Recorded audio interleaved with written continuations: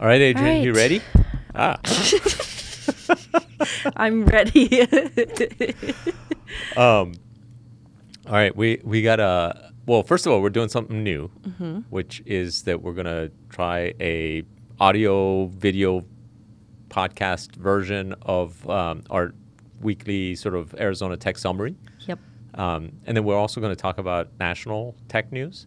Yeah, there's a lot going on. All right. We've got to stay up with it. Should we just jump right into it? Let's jump right in. Okay. What's going on in Arizona? So Talk I've to me. got my little notepad. All right. Has all our notes. So Arizona's still kind of moving along. I feel like it's been a little bit slower, but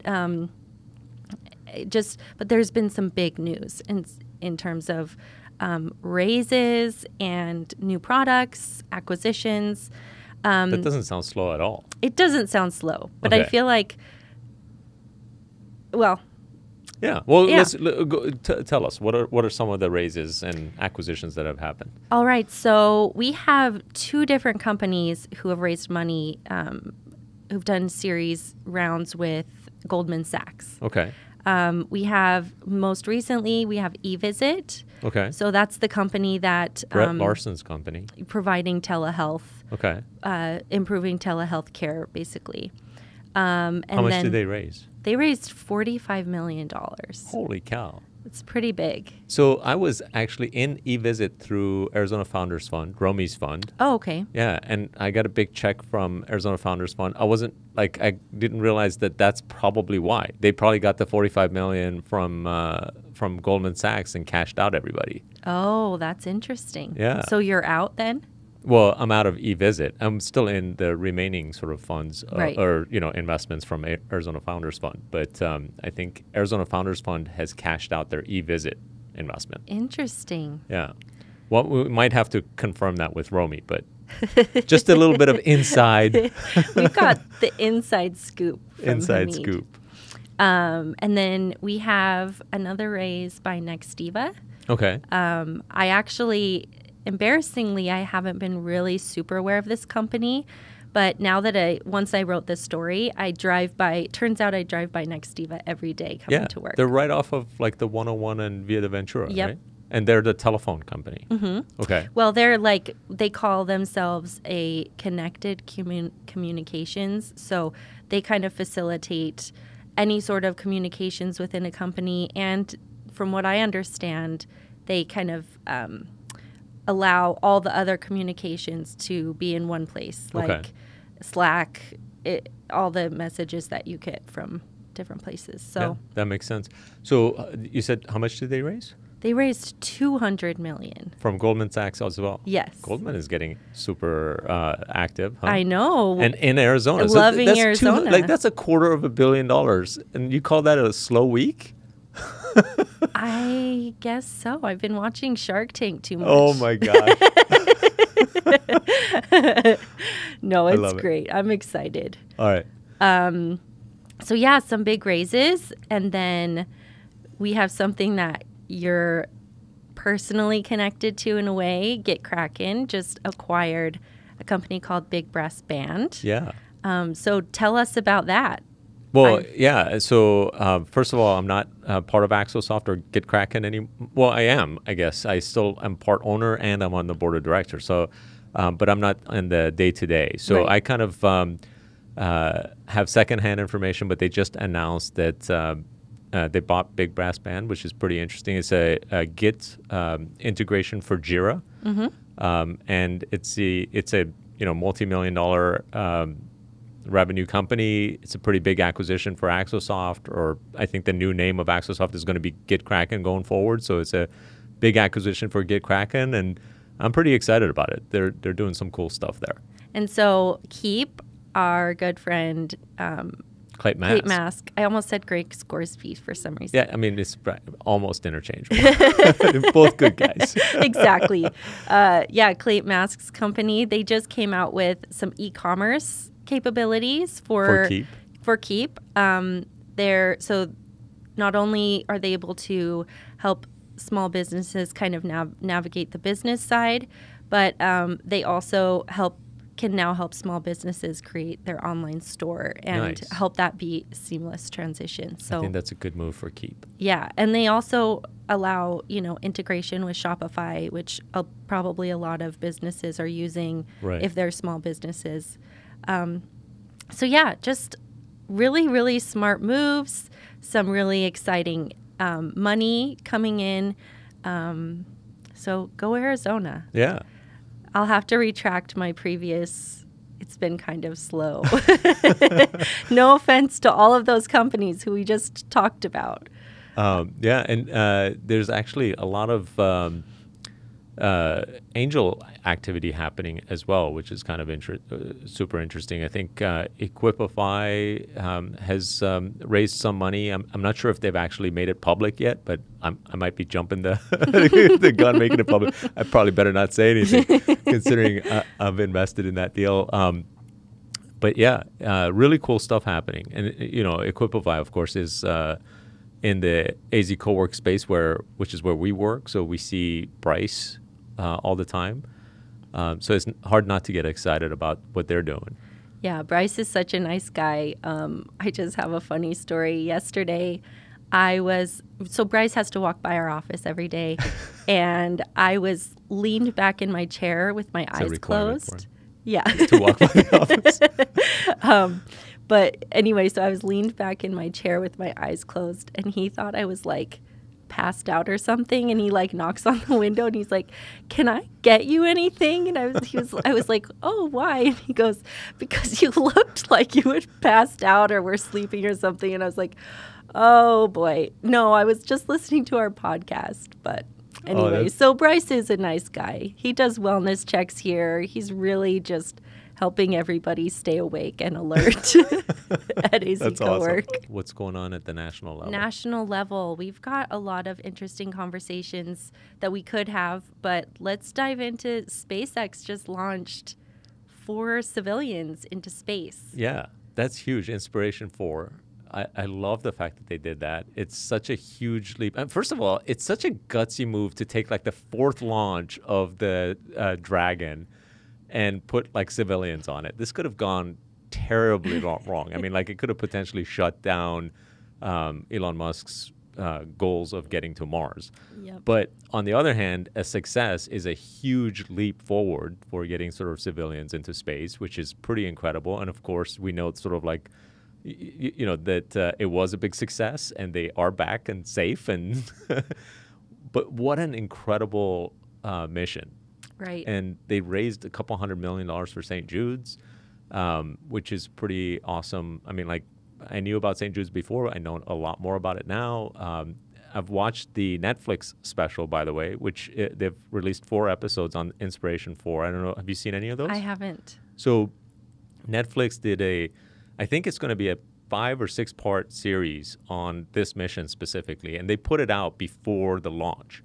They put 4 of the episodes out before the launch, and I think episode 5 or 6 might actually be the launch and what they're doing in space, and the return probably. So I'm, guessing there, but super fascinating the way that they picked their crew, the sort of like main commander, all of it is just absolutely amazing. And they got a congratulations from Jeff Bezos, which is kind of interesting because he's been suing the hell out of NASA and SpaceX and, everybody there for like everything from Starlink to NASA's grant of the moon lander to SpaceX.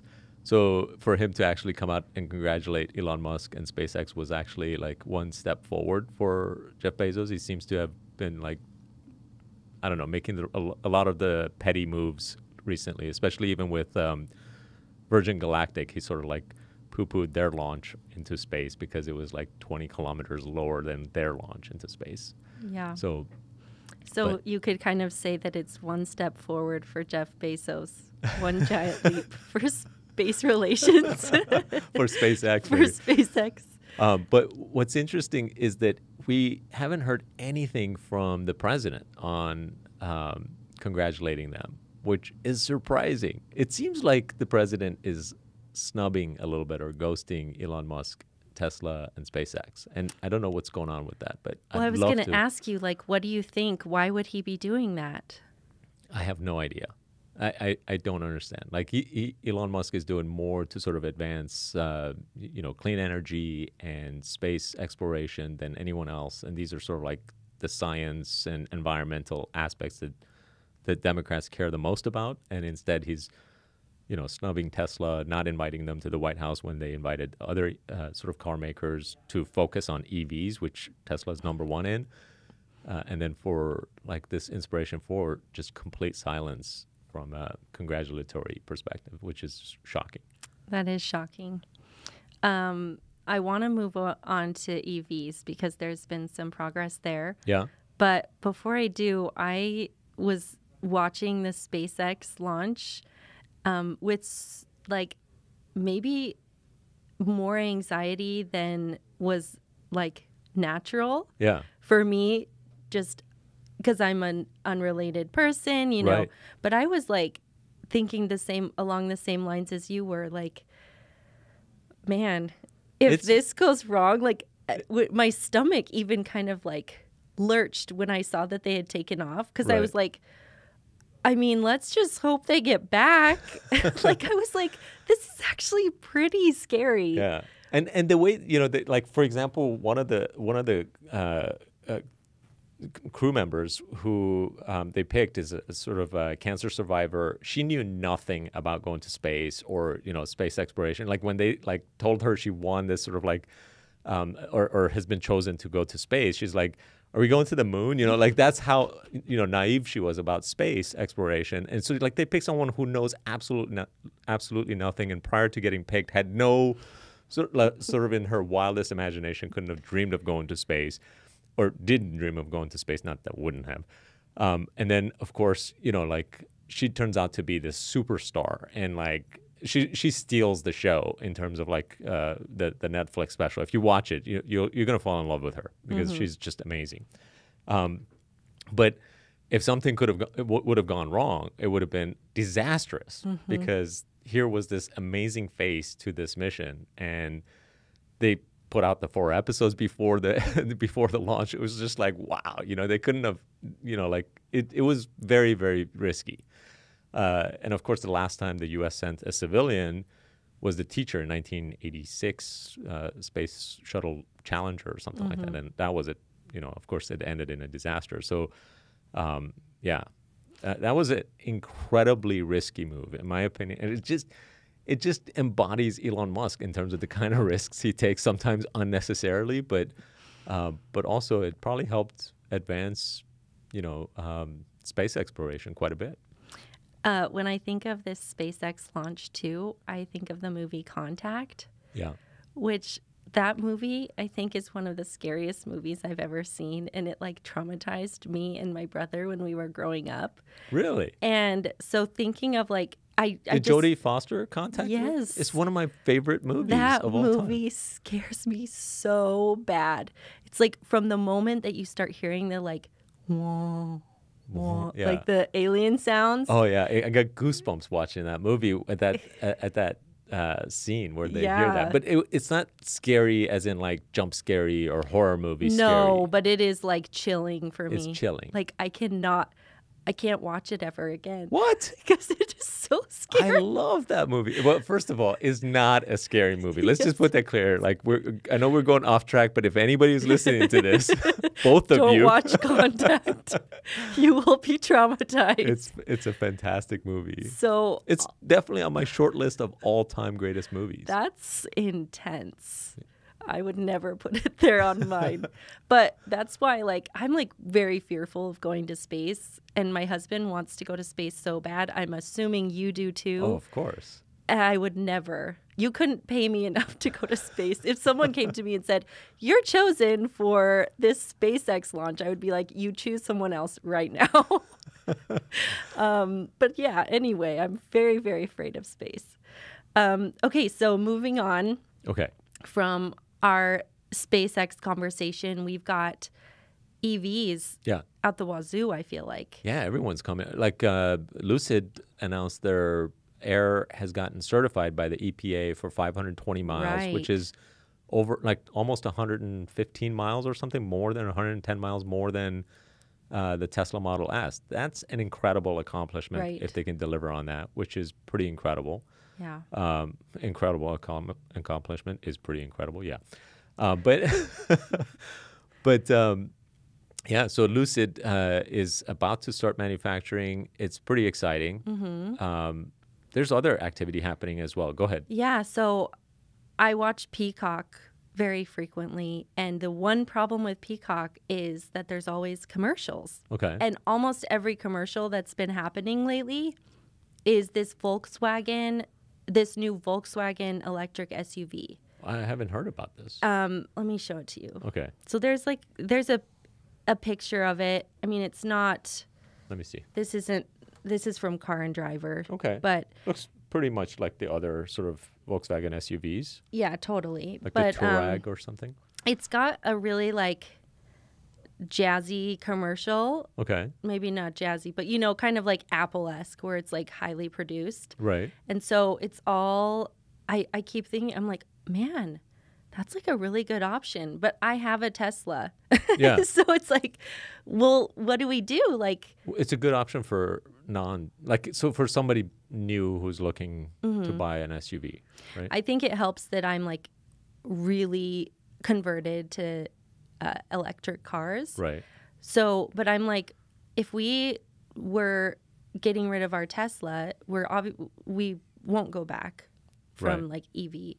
But would I buy Tesla again, or would I consider Ooh. all of these? Other- There's yeah. like this SUV in Tesla. I have the Model Y, which is like Tesla's SUV model, sort Right. of. But now that there's a lot of options, I'm just curious. What's attracting you to this VW one? The commercials. I Awesome. can't say how the specs compare because I haven't like dived in a ton. Okay. But and then there's like, isn't Audi coming out with one? Yeah. So Audi, I think, is also owned by VW, if I'm not mistaken. So okay. Audi, Porsche, VW are all under the same sort of like umbrella. Oh, okay. Yeah. Okay, that makes sense then. So I think Porsche has the Taycan, and then there's an Audi version of the Taycan, which is, I forget what it is. It's some kind of e-tron. Mercedes-Benz is about to release their EQ series, EQ, and then they have like their sort of naming convention of C, E, S. Right. So it's like EQ C, EQ E, EQ S, something like that. But So I'm going to pose the question to you. what would I buy? Will you stick with Tesla? Oh, for sure. Yeah, I'm not even going to look at other stuff. I mean, like, largely because, Tesla is the Apple iPhone, and then these guys are the early Android versions of really good smartphones, right? Eventually, they might figure it out, but it's going to take them a while. And the sort of Tesla network, the charging network, the Tesla software, the autopilot capabilities, that's the other thing. Elon Musk has announced that this Friday, so what is today? Thursday. Tomorrow. Yeah. Tomorrow at midnight, they're going to have version 10.1 of their software that's going to have a button that you can request a full self-driving capability if you have paid for it to participate in a beta. Then the car is going to evaluate your driving for the next 7 days, which I think is a mistake. And then they're going to sort of tell you whether or not you can have access to the beta, and it's full self-driving. No one else has anything close to that. So, of course, I'm not going anywhere else. So my question is, are you going to press the button? Oh, And yeah. do you think your I'll be driving there, will like, pass the 12, test? 12 yeah, that's a different question, which is why I think it's a mistake to evaluate my driving by some software. Yeah. I don't know I'm a about software it. guy. I don't trust software to evaluate my driving, but I trust software to drive for me. That's which is kinda crazy. interesting. I mean, I've driven with you, and So I'm a bad driver. I know you're just wacky. You just lose your mind on the road and just start doing all kinds of stuff. No. You do speed up really easily, though. Well, it's because I have the ludicrous version of the Tesla, so I have to accelerate fast, especially when I have a new passenger in the car who hasn't experienced the whole ludicrous acceleration. Well, I don't know if Tesla's gonna consider the ludicrous version in your driving. Yeah, I mean, it'll be interesting to see who they reject, but I Mm-hmm. think they're going to get a lot of backlash if they reject people based on their driving habits or whatever. Yeah. So we'll see. The privacy conversation it continues to grow and grow and grow because there's new technology. But my friends and family were having a big conversation about the Apple privacy, scanning our Oh, yeah. our phone photos for, potentially. I think that's a super slippery slope. Yeah. And that's where, like, I've been thinking a lot more about privacy. And especially since we both watched Clickbait Right. separately, but we both watched Clickbait. And I was like, people could plant things in your phone photos. Right. I don't know if I assume that's possible by where we're at. Sure. But people could plant things and Especially frame since you. your camera is like accessible even when locked, right? Yeah. So, you can grab someone's phone, open the camera, start taking pictures of, nasty things. Yeah. But, and then Apple thinks that it's their duty to sort of report someone who has something. I mean, like it's just kind of, and then why stop at just that type of photo? I think that they're reporting what is the type of photo. It's like it's got to be inside the child pornography database of some kind. I forget what the institute is that sort of has these photos. Right. But they sort of match them up against that. But here's the sort of issue. The fact that they are going to do something like that on your phone and figure it out and then sort of report you essentially to Apple, and then Apple apparently takes a human sort of like review to make sure it's not a false positive. That just opens the door for a lot of other things that they could possibly do. Right. Right. And it opens the door for governments that are a little bit too abusive of privacy to say to Apple that, oh, you can do this, so we know you have the capability of doing it, and therefore if you want to operate in our country you need to do X, Y, and Z. So it would have been way better for Apple to have just completely made the phone incapable of even doing those types of things, as opposed to like making it much easier now for some governments to overstep their privacy issues. Yeah, and so moving a little bit to a tangential subject, I've been following, as it seems a lot of people have, that Gabby Petito case. Yeah. And such a sad case, by the way. Such a sad case. But it also, there's internet sleuths that are online. There's a whole Reddit thread and all of these things. And it's basically the internet seems to be solving the crime as more and more information is gathered from people. And I think that's a good idea in terms, it's a good thought that we can use the internet kind of crowdsource to gather evidence but it also is a little bit concerning in several ways. But I did talk to this woman. I was reporting a story a few years ago about this group that does, it's like designed to be on the internet solving crimes. Okay. And so they have a lot of really interesting stories about how they truly have solved a crime working together on Reddit threads or Facebook groups or whatever. But I've been thinking it is very fascinating, and that we have so much access to information. And but I was thinking, like, could this develop into its own social media platform or like its own app or something? Like, if you want to help solve crimes. Yeah, I mean, I don't know, to be honest. I haven't looked into what kind of capabilities are out there, but this Netflix show that you just mentioned, Clickbait, actually has this sort of crowdsourced find the body type of capability where people are searching kind of like what do they call it? Geofencing. Geocaching. Or geocaching, where you just sort of like mark various different spots as a group and you don't have to collaborate in any other way other than the app. So I think these are all fascinating tools. I don't know if there's going to be a social platform specifically for solving crimes, but I think that like people are going to use social media things that people have posted to help solve crimes, and that just makes sense, right? In Petito's case, they were like TikToking or something, so you could kind of sort of track the story up until the very end of their TikTok and sort of see, okay, well, who else connected with these guys, and a lot of that stuff has been helpful apparently to sort of know approximate whereabouts and things, but I think that's just going to happen more and more in the future. Well, what I'm wondering is if it would be a good idea to create some sort of app, or because another conversation that's been going on around this case is, I don't know if you've seen the term like missing white woman syndrome. People, basically it's the idea that everyone's rallying around this one missing white girl, but there's all, especially in the Native American community, women go missing all the time. Right. And I guess this is getting a little off topic of tech, but one thing I was thinking about is, what if there were a place to present clues, provide posting, if you kind of took that as your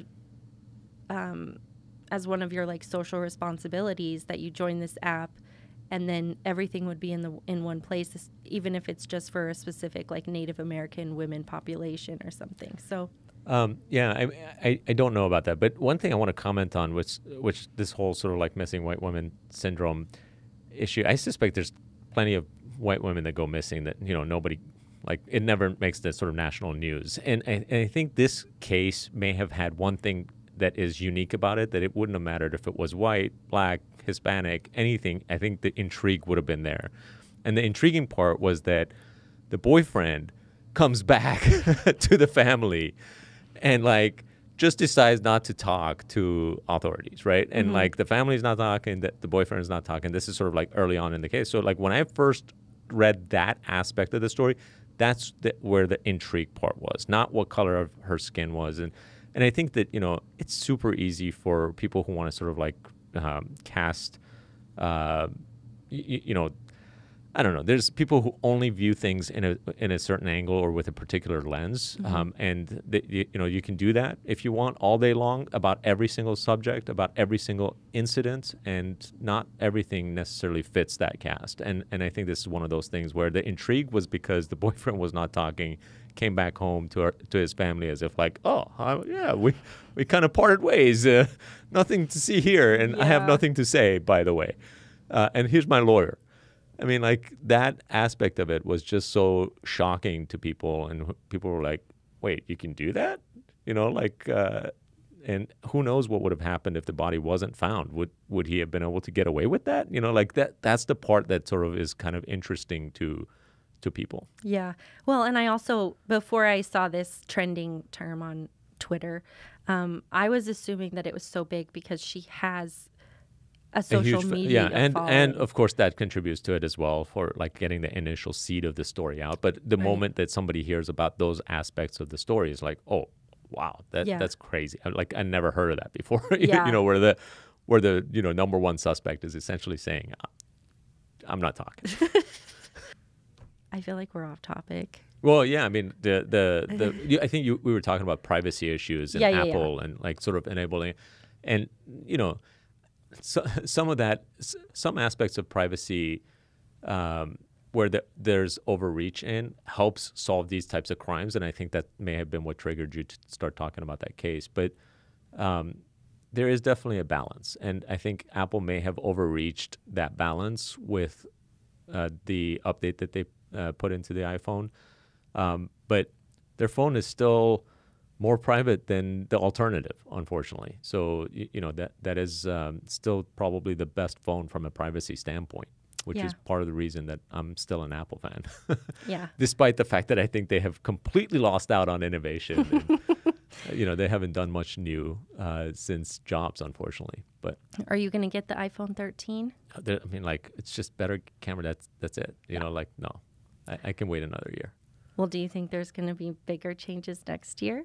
Well, obviously they release a new phone every year, and I've been sort of on a 2-year change cycle approximately, and who knows, I love my 12 so much that it might end up being a 3-year cycle this time. Yeah. Yeah. I just was thinking because I don't know why, but every Apple event, I'm like on the edge of my seat. Yeah. But I've been let then down they for the release- past like several years. Yeah, they released nothing new except for like updates of existing products. It was like, are you kidding? And by the way, 7 Apple Watches and 18-hour battery life. I mean, come on. How could that still be a thing? Yeah. 18 hours, not even a day, not even 24 hours. Go from 18 to 24 at least. And what's funny is that they could probably just claim 24 because it lasts about a day. But like, it's just so disappointing that it's not already at 2 or 3 days, considering it's on V7. Yeah. Not exactly. V2, not V3, V7. What was V2? What was V1, the battery life? all of them have been 18 hours since Really? V1. Yeah. Oh, I thought it was initially 12 hours, but No, I was wrong. It's I guess. 18. Yeah, Wow. It's been 18 from version 1, and it's been one of the biggest critiques of the Apple Watch is that it's got a Battery short life. battery life. Yeah. You can't sleep with it essentially. That's sort of like Yeah, you have to decide either to charge it at night or do your sleep cycle app Right. and then charge it in the morning. right. So, yeah. But technically, you don't have 24 hours, so you can't just charge it once in a day. You have to Right. charge it twice if you're going to sleep with it. Yeah, that's so true. that's crazy. It's just mind-blowingly stupid. We should be running Apple. Well, let's just say almost anyone running Apple would have done almost equally as well as Tim Cook would have, as long as they didn't fuck it up. Beep.